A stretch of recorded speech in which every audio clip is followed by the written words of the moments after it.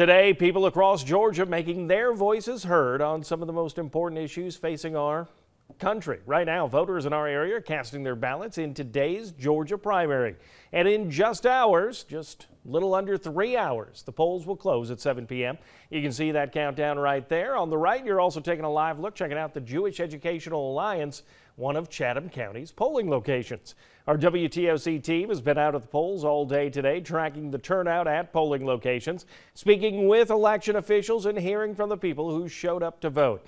Our Anna Stansfield joins us now live from the JEA, which is serving as a polling location in Savannah's Midtown. Anna, how has turnout been so far there today?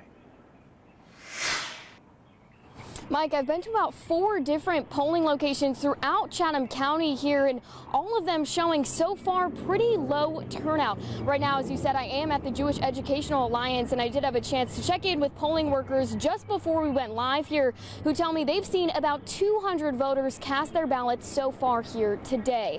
If we're looking into those early voting period, elections officials tell me about 10,000 people cast their votes, with a little over 2,000 of them submitting absentee ballots. Those officials tell me they've already started counting those votes and are hoping to have them done by 7:30 tonight. When speaking with the poll manager here at the JEA, she says at this point in the day, she was expecting a little bit of a higher turnout.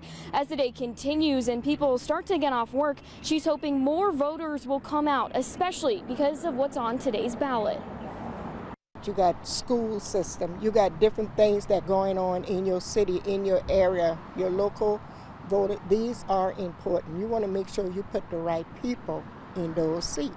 You want to make sure you get the right judges, the right DA, all of that.